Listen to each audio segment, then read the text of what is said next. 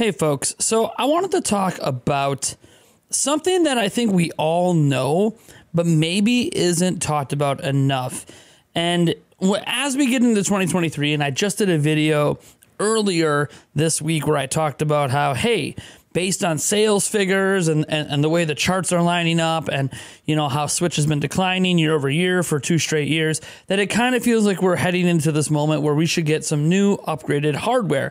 Now, I didn't talk about game performance, really. I didn't go into, hey, Bayonetta 3 might have some frame rate issues, or, you know, this other Switch exclusive might have a problem here or there, you know, like Kirby and the Forgotten Land running at 15 frames per second in the background.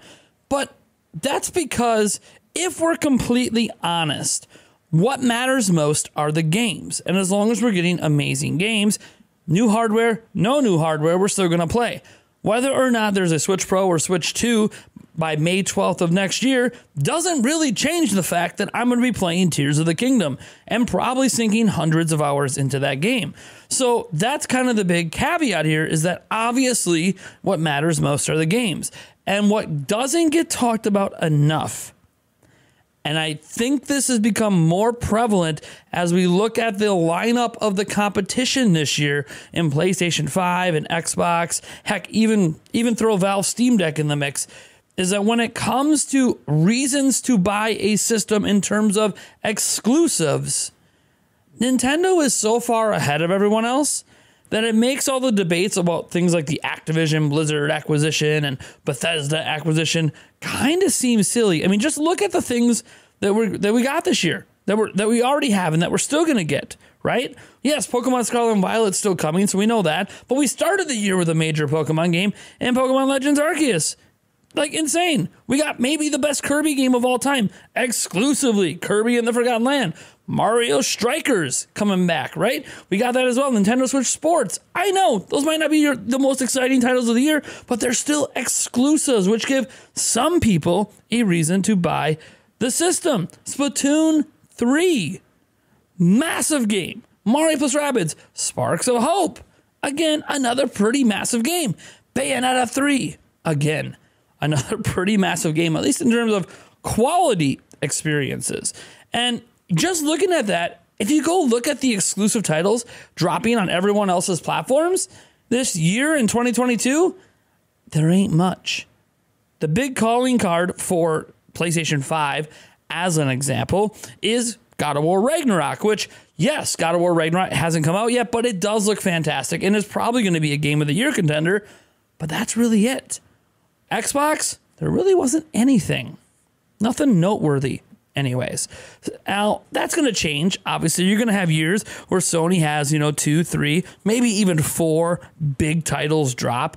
You're going to have a year where, with all these studios that Microsoft owns, that they're going to have a year that between, obviously Xbox/PC, since they release on both, that it's, which, by the way, we got to stop holding this against Microsoft that all their games go to PC. It doesn't count as an exclusive. Are you kidding me? Microsoft Windows dominates the PC space. So can we just stop pretending that doesn't matter? That being said, Microsoft is going to end up having a year where they've got 4 or 5 exclusives dropping, I'm sure. But the thing is, Nintendo seems to do this every single year. And they really were doing this every single year before. It was just split between 2 platforms. You had Game Boy and Nintendo Entertainment System and SNES. And then obviously Game Boy Advance and N64 and DS, GameCube, Wii, 3DS, Wii U, blah, blah, blah. But now we're sitting here in the Switch era and we're getting all of these games on a single platform.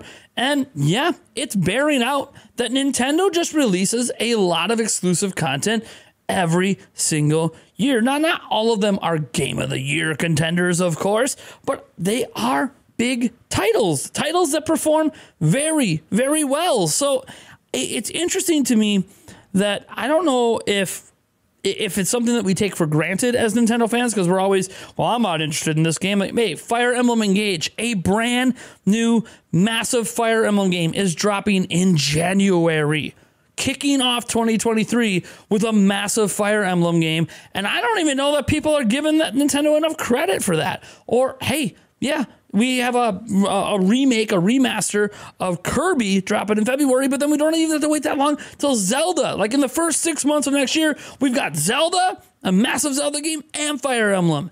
And who the heck knows what else might release in between. I think we have reached a point where maybe even as Nintendo fans, we're not as appreciative of how good we really have it. Nintendo is not as big of a company as Microsoft, so they're not going to be making the acquisitions that Microsoft makes. They're not going to be able to provide a Game Pass competitor the way that Microsoft does it anyways, because that involves having to sink and lose money. They're not as big as Sony even. Like, they're just not. Sony has more money, more capital. They're a bigger company. Both of those companies obviously do more than video games. Nintendo's starting to even expand into movies and merchandise and Legos. But the reality is their bread and butter is games, and we've got it good. I don't know if we appreciate how good we have it.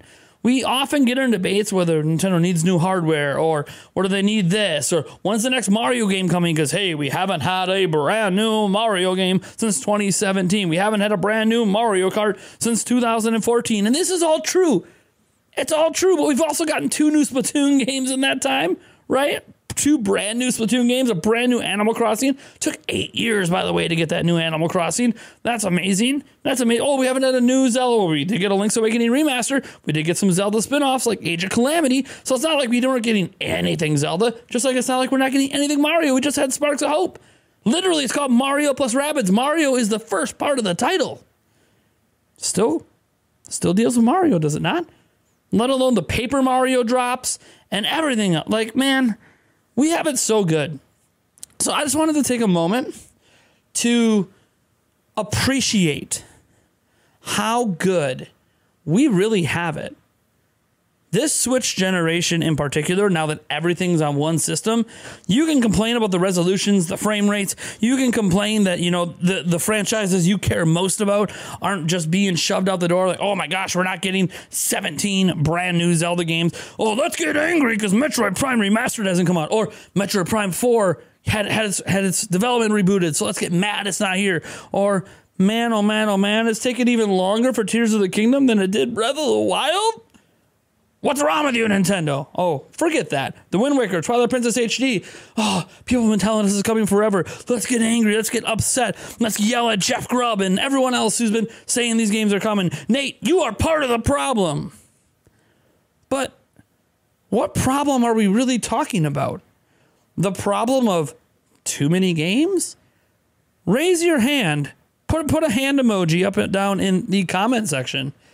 If you have a back catalog of Switch exclusives you haven't even played yet, haven't even beat, haven't even started, but you have them. They're on your system digitally. You own a physical copy. How many of you have a back catalog of Switch exclusives? I mean, we have them all across the spectrum. Cadence of Hyrule, Switch exclusive, right? Indies. We got exclusive indie games. Sports Story is supposed to come at some point. We had Golf Story before. And when we say, oh, I care more about third-party games. Well, then what the hell were you doing on Switch in the first place? Nintendo has not been a haven for third-party AAA multi-platform games in forever. And despite that, we still got some goods coming. We are less than 2 weeks away from Sonic Frontiers dropping on Switch. Is it going to be a good version of the game? I don't know. Is the game going to be any good? Again, I don't know. Haven't gone hands-on with it. But it's a major third-party game. It's going to be natively on the system. It's not cloud-based. Heck, even cloud gaming that gets sort of some flack on Switch. There was actually a cloud version of a game that came out recently that sort of proved, hey, this can be done right. Resident Evil Village. Cloud. I know you guys don't want to hear this, but the Resident Evil Village cloud version on Switch actually runs pretty well. It might be the best cloud game on Switch. It runs well. It looks fantastic. I don't know what they did. I don't know what server, internet, ISP magic Capcom pulled, but Resident Evil Village Cloud. Maybe it's because of the experience they had with Resident Evil 7 out in Japan, because they had a cloud version in Japan back in 2017. So maybe because they've already had experience with it on Switch, they were able to do it even better this time around. But Resident Evil Village Cloud, that people gave a lot of flack in that last Nintendo Direct, you know what? It actually runs pretty well, and you don't have to believe me. You don't even have to believe you.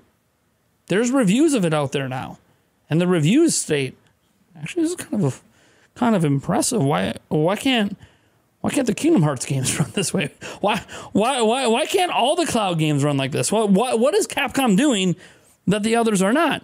So, I mean, even that, give a little credit. It's making some advancements. Not that I see that as a future that I'm highly interested in, but the point is that we have it good. We have it better than most. Yeah, we might not have Elden Ring, and that sucks.